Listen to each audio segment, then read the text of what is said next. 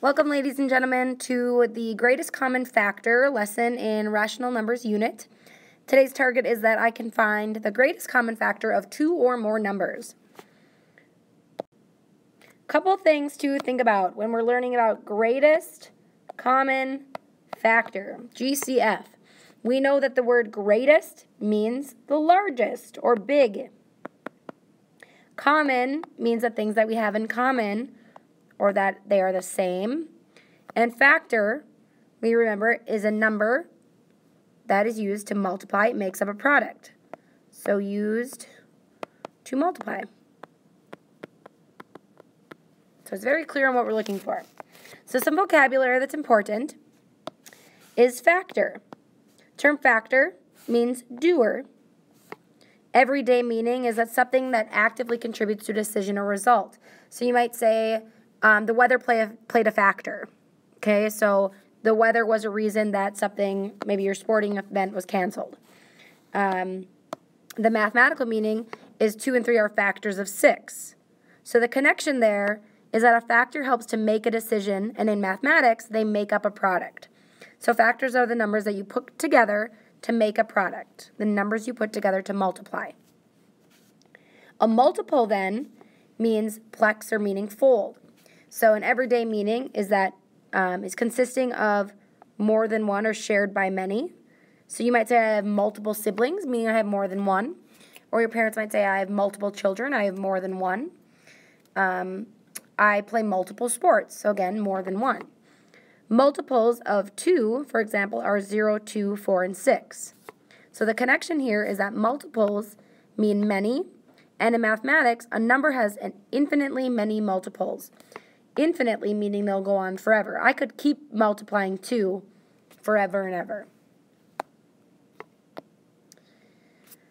More vocabulary. This is a Venn diagram, and this is just getting us ready and asking us to think about what greatest common factor might mean.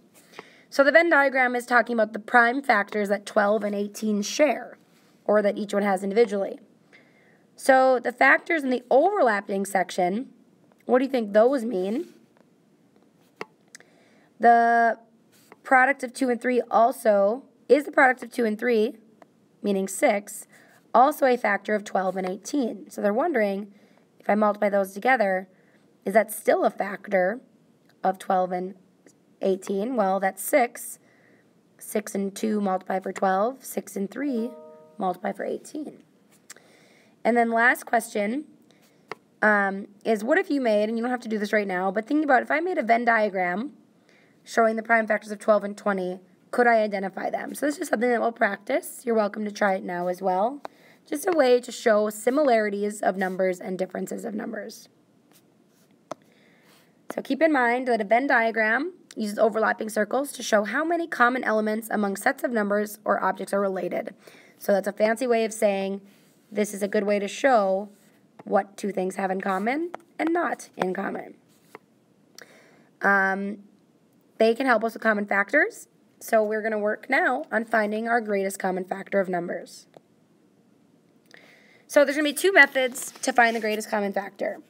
One would be just to list the factors. So if I'm looking for the greatest common factor of 18 and 48, I can list 18 and list the factors, meaning list the numbers that multiply to get to 18. So I have 1 times 18 gives me 18. 2 times 9 gives me 18. 3 times 6 gives me 18. 4 doesn't, 5 doesn't, and I'm back to 6. So my factors are 1, 2, 3, 6, 9, and 18. For 48, my factors are 1 times 48, 2 times 24, 3 and 16, 4 and 12, 6 and 8. So those are longer lists because it's a larger number. And so I look for my factors that are in common are 1, 2, 3, 6. So those are all the ones that are in common, but I'm looking for the greatest common factor. So the largest factor they have in common is 6. So the greatest common factor that 18 and 48 share is 6. Another method is to use prime factorization. So I could use prime factorization by finding the prime numbers of 18, like we did last time. And the prime factors there are 2 times 3 squared, or 2 times 3 times 3. For 48, I find my prime numbers.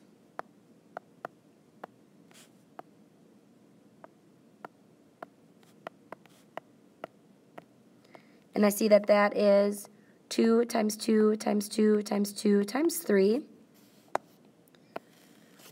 which is the same as 2 to the 4th times 3. So common factors, I look at, they have this as a 2, this has a 2, common factors 3, common factor 3. So since they both have 2 times 3 in common, well, 2 times 3 is 6. Their greatest common factor is 6. So kind of decide what method you like best and give it a try. I'll do both for you. So 8 and 10. I'm going to list my factors here. 1 times 8. Notice how I start from the bottom. 2 and 4. And there's no other factors. So my factors are 1, 2, and 4, and 8. For factors of 10, it's 1 and 10, 2 and 5, and nothing else. So my common factors, we have 1, we have 2. 2 is the largest of those. Greatest common factor of 8 and 10 is 2. Let's see, prime numbers here. Let's see if we can find those. So I'm going to do prime factorizations to show you. So that's 2 times 3. Prime. 12. It's going to be of 2 and 6. 2 and 3. So notice we have 2 times 3 and 2 times 2 times 3. So the ones we have in common are 2 and 3. 2 times 3 is 6. So our greatest common factor here is 6. 10 and 17. So 10's factors are 1, 2, 5, and 10. 17 is 1 and 17. 17's prime. So our greatest common factor with any prime number is going to be 1. Ta-da! Hopefully you're feeling good about that. Rewind where you need to. Write down some questions if you have them. All right, ladies and gentlemen, so I'm going to change this one to a 24 because I want to see something. This one, you're going to find the greatest common factor of 3 numbers. So I'm going to do this by making a factor tree for each one, finding the common factors. So 2 and 6, 2 and 3. So that's 2 times 2 times 3. For 24, I'm going to do that's a 2 and a 12, 2 and 6, 2 and 3. For prime factorization of 2 times 2 times 2 times 3. And lastly, 60, 2 and 30, 2 and 15, 3 and 5, for 2 times 2 times 3 times 5. So you look for your common factors. So we have 2, 2, and 2 in each one. 2, 2, and 2. We also have 3, 3, and 3. So we're looking at multiplying 2 times 2 times 3, which is 4 times 3, which is 12. So the greatest common factor of these numbers is 12. Try these two using any method you'd like, then check back in. For this first one, I'm going to list 1 times 30, 2 times 15, 3 times 10, 5 times 6. For 45, the factors are 1 and 45, 3 and 15, 5 and 9. For 75, the factors are 1 times 75, 3 times 25, 5 times 15. So we look for our greatest, or we look for ones in common. 1's in common, 3's in common, 5's in common, and 15 is in common. So 15 is the greatest of them, so the greatest common factor is 15. This next one, I think I'm going to try my factor trees. So 42 would be 2 and 21, 3 and 7. Those are prime. So it's 2 times 3 times 7. For 70, it'd be 2 and 35, which is 5 and 7. Those are all prime, so it'd be 2 times 5 times 7. And then for 84, be 2 times 42, 2 and 21, 3 and 7. So we'd have 2 times 2 times 3 times 7.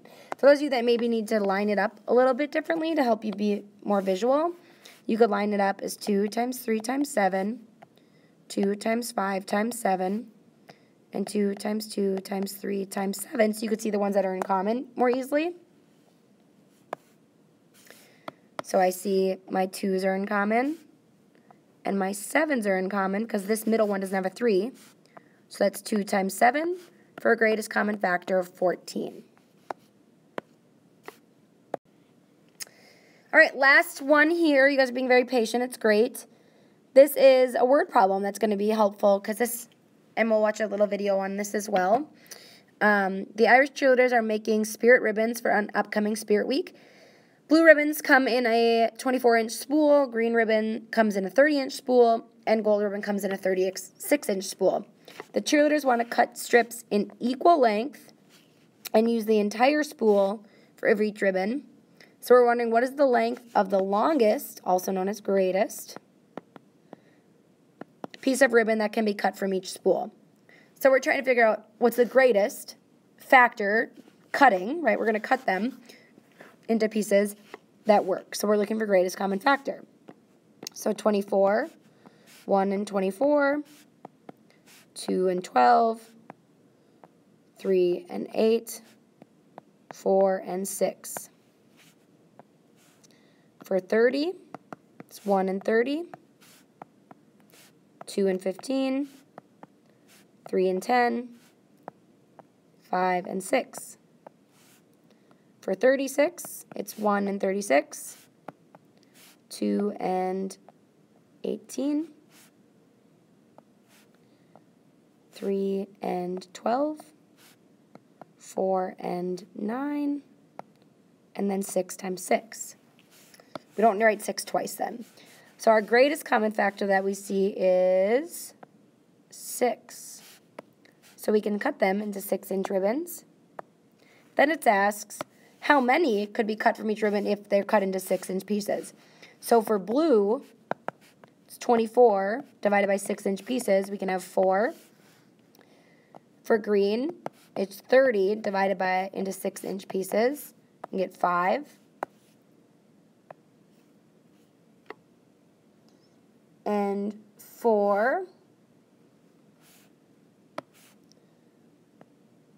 gold, 36 into 6-inch pieces, we can get 6.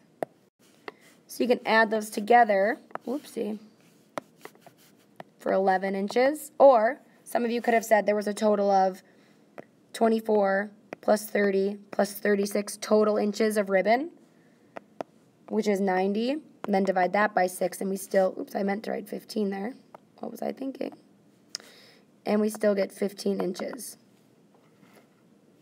of total ribbon. Got a little messy there, but you guys did a nice job staying with me.